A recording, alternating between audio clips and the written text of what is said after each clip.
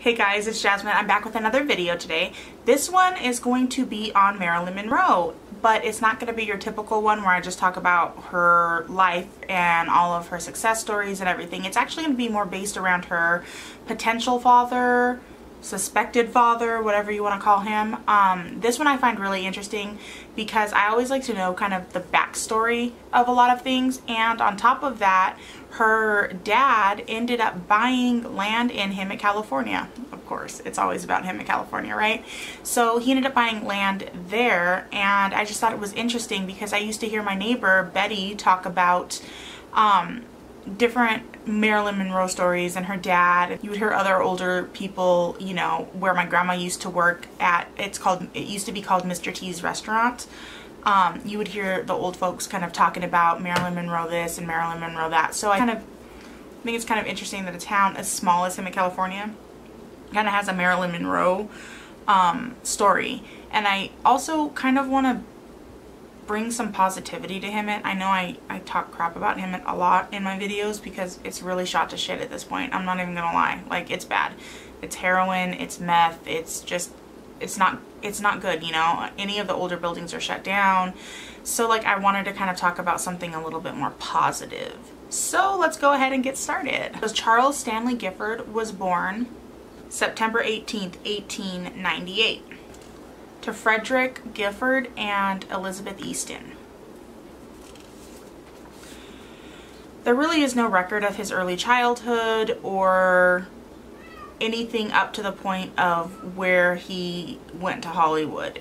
So I don't really have a lot of information on that, but I can tell you that he ended up marrying a woman named Lillian Preister on July 26th, 1919. They were together for 4 years. But she eventually left him in October of 1923, and then they finally divorced in May of 1925. At that time, he was working as a hyper shooter and a developer at Consolidated Films in Hollywood, California. Now, the reason for their divorce was essentially because Gifford was a bit of a man whore. I don't really know a nice way to say it, but these are some quotes. He associated with women of low character. He was addicted to narcotics and boasted about being with women and his female conquests. So to me, that kind of sounds like a bit of a man whore. Now, one of those conquests was Gladys Baker, and she worked as a negative film cutter at the same company. Although her name was Gladys Baker, she was born Gladys Pearl Monroe, born May 27th, 1902. To Otis Elmer Monroe and Della Mae Hogan. Now, Gladys had a rough childhood. Her dad ended up getting put into a mental asylum at some point when I'm thinking between 5 and 6. There's no actual records, but that would be my assumption. And he ended up dying in the mental asylum due to syphilis of the brain. Just real quick, if you have syphilis and you don't take care of it, it'll eventually go to your brain. So because her mom didn't have syphilis, one would assume that he may have been a bit of a man whore too. He ended up dying when she was 7 years old from syphilis of the brain. Due to the fact that he was in the mental asylum and that he died from a mental illness, Gladys always had a fear that she was going to be crazy as well. So in 1916, Gladys fell for a man named Jasper Baker. He was 12 years older than her, and in a few months of them getting together, she ended up getting pregnant. Now, her mom, being widowed and having other children, wanted the best for her daughter, and so she lied on court paperwork saying that she was 18, even though she was just a few days shy of her 15th birthday. On January 16th, 1918, Gladys married Jasper. Robert Jackie Baker came into this world on January 16th, 1918, and then she had another son, Kermit Baker, in 1919. So she was pretty much pregnant back to back. They eventually divorced, and this is when she met Edward Mortensen. Married him on October 11th, 1924. They then separated on May 26th, 1925, and then they divorced 3 months later on August 15th, 1928. Now this is where we kind of get back to her working in the film studio as a negative film cutter, and where she met Stanley Gifford. And, you know, they had their little rendezvous. And then on Christmas of 1925, Gladys told Charles that she was pregnant and he deserted her. Just up and left. Now, even though it's safe to assume that Gifford was the father of Marilyn Monroe, Edward was put on the birth certificate because Gladys didn't want Norma Jean to be considered illegitimate, so she just put her first husband's name on the birth certificate. Marilyn Monroe was born on June 1st, 1925, and I really like that birthday because it's my birthday, June 1st. So I really I get a little conceited about that. I'll tell anybody and everybody that I was born on the same day as Marilyn Monroe. It makes me feel special. The reason that we think Marilyn is definitely Gifford's and not Mortensen is because the time of conception was 10 days after their divorce, and she was pregnant 3.5 months after separation. And one would assume that if you were separated or getting a divorce that you wouldn't want to have any physical intimacy, and she did have that rendezvous with Gifford, so I would say it's safe to assume that he's the father. Norma Jean Baker, and she had a rough childhood. You know, her mom in fact was dealing with mental illness, and I'm not going to get too much into it. If you really want to hear that story, there are plenty of videos on her childhood, but for the most part, her mom had mental issues and ended up putting her in foster homes, and she stayed with family, and she had a really rough childhood. And on June 19th, 1942, at the age of 16, she ended up getting married to a man named James Daughtry. That marriage didn't last very long, and they ended up divorcing pretty quick after the marriage. Now, Norma Jean, Marilyn Monroe, whatever you want to call her, always dreamed of meeting her dad and always wondered about her dad. And one day when she was younger, I guess she was still living with her mom at this point, and there was a picture of a man, and she asked who that was, and her mom said that that was her father. And she realized that she looked a little more like him than she did Mortensen. So at this point, Marilyn is kind of doing what she's doing. Her mom is dealing with mental illness. She's kind of doing what she's doing. So at this point, there's not really any info on Charles Gifford. We know that he ended up remarrying and had more children. So at this point, Stanley Gifford is, you know, hanging out in Hollywood. He's married. He has more kids. He opens up the Los Angeles Times newspaper, and he sees that there is an ad in there for a 5-acre plot of land in Hemet, California.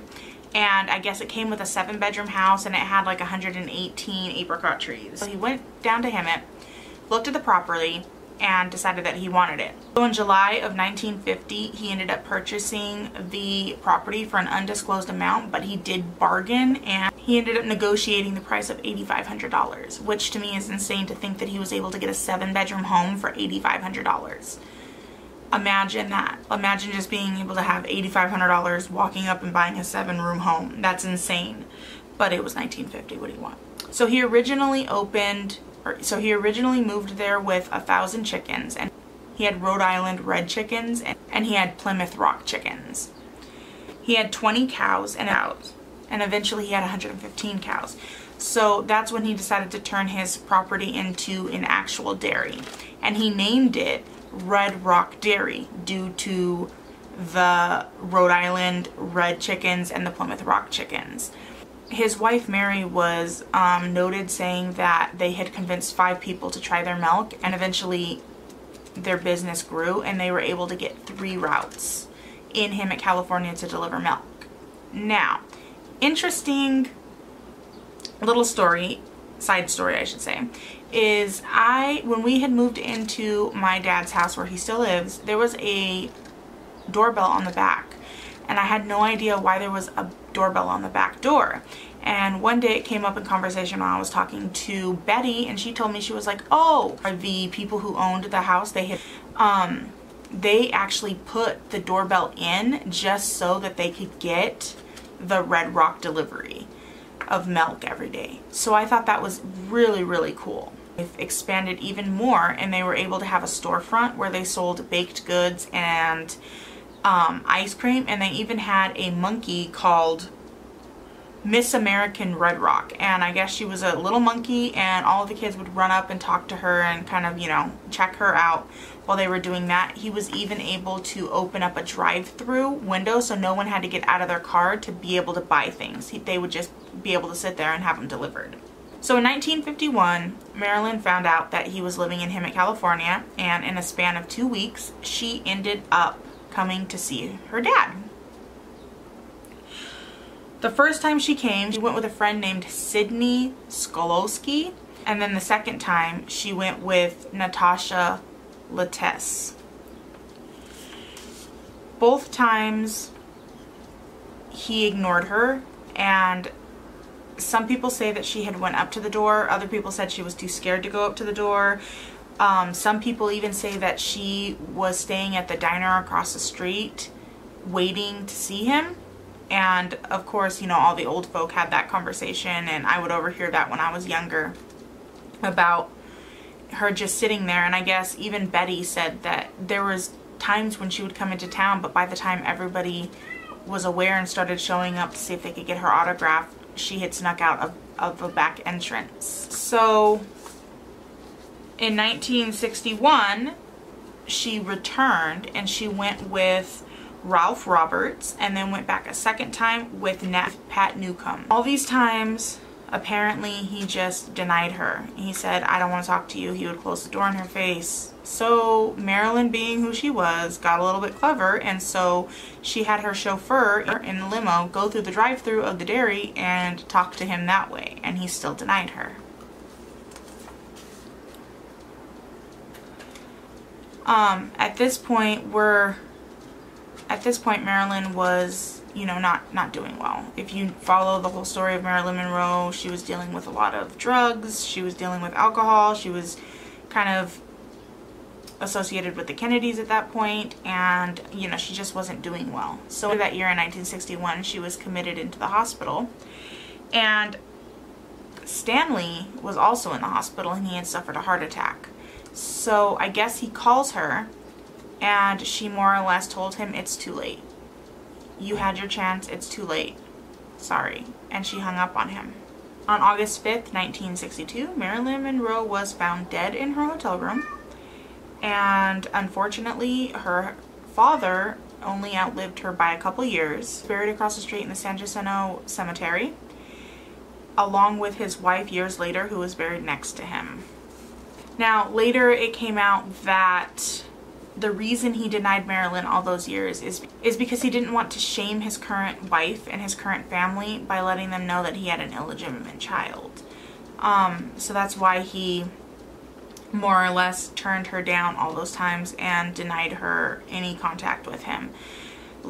Rumor has it that there's proof that he was her father because he has birth records and a birth certificate that has his name on it, but to me that doesn't make sense, because if Marilyn Monroe herself had a birth certificate that had Mortenson's name on it, I don't know why he would have a different copy of it with his name on it. So I think that was a rumor.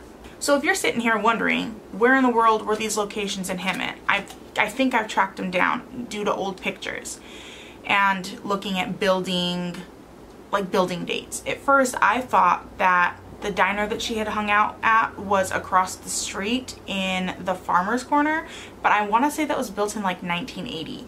So my thought process is that the diner that they were talking about her sitting at and thinking about him was actually DJ's Diner on San Jacinto Street. And then if you're wanting to know where her dad's original property was and where the dairy was, that is now Al Cabuto's Tractor. So if you're going on San Jacinto Street towards Hemet, you have the Farmer's Corner, you have the cemetery on the other side, and then right across the street from the cemetery is that little tractor place. Now, I remember when I was younger, we used to go into that place because they had like a discount store, and it looked like it used to be a house, and it looked like it had separate rooms. So that's my assumption, and it would make sense how if he was buried across the street at the cemetery, and then she stayed at a diner, you know, over at down the street, that I think that's a pretty logical way of looking at it. You can also let me know what you think you know, with the pictures that I'm posting during this video. Let me know if you think that's where it was. If not, if you have a more concrete place, please let me know. I'm so intrigued.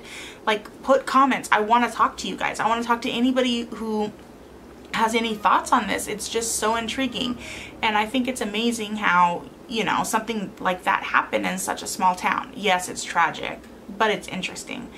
Anyways, I think that's gonna be it for today. Thank you so much for watching this video all the way through. I think it's interesting. I did a lot of research trying to kind of put things together in chronological order for you guys, so I'm really sorry if it's not the best.